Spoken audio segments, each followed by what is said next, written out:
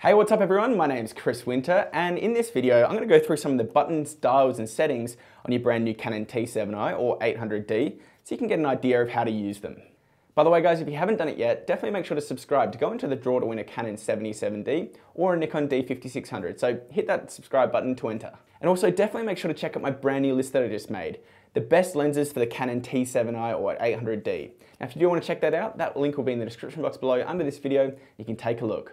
But anyway, let's take a look at some of the settings on your Canon T7i. So in this video, we're going to take a look at some of the buttons and dials and settings on your Canon T7i, so let's get started. Now at first, I know when you pick up a new DSLR, it can be a little bit daunting, especially if you've never used one before, because there are so many buttons and dials on here. But once you get the hang of it, it really does become pretty easy and you become really fluent with it. Now to turn the camera on, once you've got your battery in, all you need to do is flick the button on the right here, the on switch, and you'll see that the back LCD screen will come on.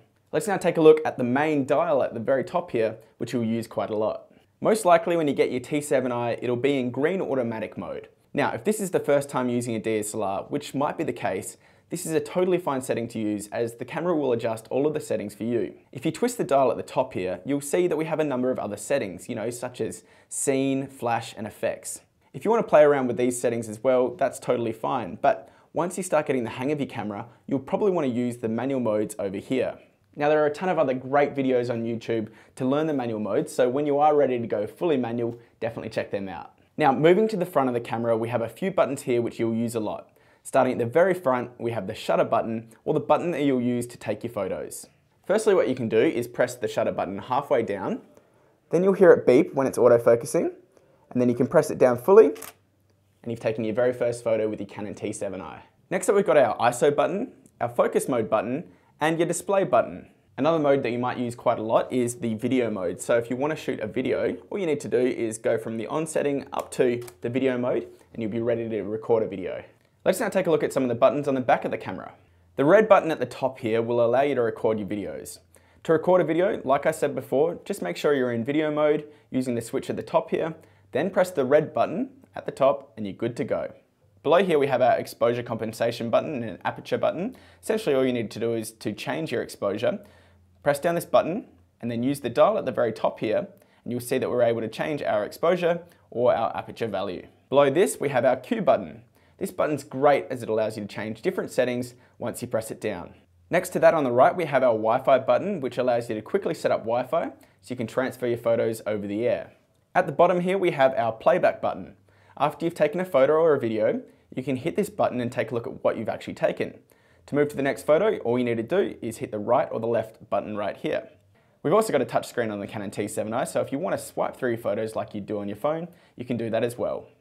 Now, if you're not sure if your photo is sharp or not, you can press this little zoom button right here. The more you press it in, the more zoomed in you get.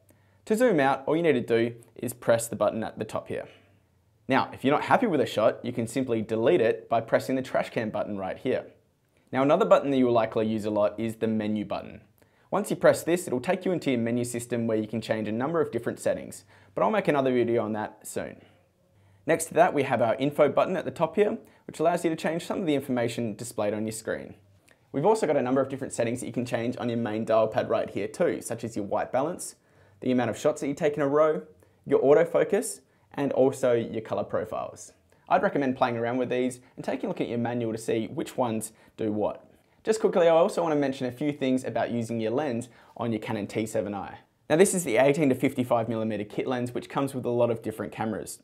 To zoom in or out, all you need to do is twist it to the left to zoom in, and then you can twist it to the right to zoom out. At the front here, we have your manual focus ring, and at the top here, we have your autofocus and manual focus selection. And obviously, when you want to be shooting in autofocus, keep it in AF, and when you want to get some really fine point adjustments, change it over to manual focus and you'll be good to go. The last button at the bottom here is your stabilizer on off button. This is great as it helps allow you to get some steadier shots when hand holding your camera. When you're using a tripod, it can be a good idea to turn that stabilizer off, but for pretty much every other time, I like to keep it on. That was a quick look at some of the button styles and settings on your brand new Canon T7i. Now, make sure to subscribe if you haven't done it yet for more Canon T7i tutorials, and also to go into the draw to win a Canon 77D or a Nikon D5600. Also, definitely make sure to check out my brand new list, the best lenses for the Canon T7i. You can check that out in the link in the description box below under this video. Hope you guys have a fantastic day. Happy shooting with your Canon T7i, and I'll see you next time. Bye.